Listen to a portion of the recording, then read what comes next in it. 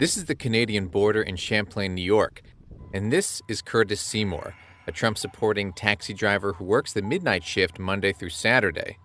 In addition to his regular passengers, there's another fare he often takes. We pick up a lot of refugees and immigrants going to the border, going to Roxham Road. We get them from the bus station or from the motels. As President Trump cracks down on immigration, many undocumented immigrants are fleeing northward to a country they view as more welcoming. And cabbies like Seymour are often the final leg of the trip, taking them as far as he can legally go. I never thought this many people would try to get into Canada. I never thought. It's just a lot of people immigrating to another country. Like many cab drivers in the area, Seymour's night invariably involves stopping at the mobile gas station in Plattsburgh, where buses drop off a mix of college students, townies, and asylum seekers. But they go through a lot to get to where they're going.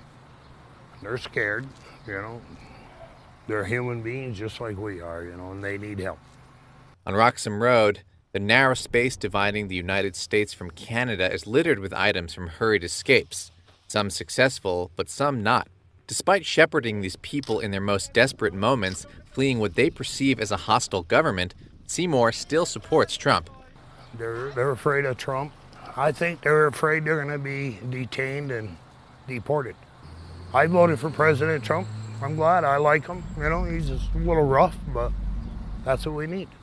It's President Trump is doing his job. That's the way I look at it, If they're here illegally, well, try to get legal. If not, go to Canada. And he's happy to help them get there. Makes me feel good.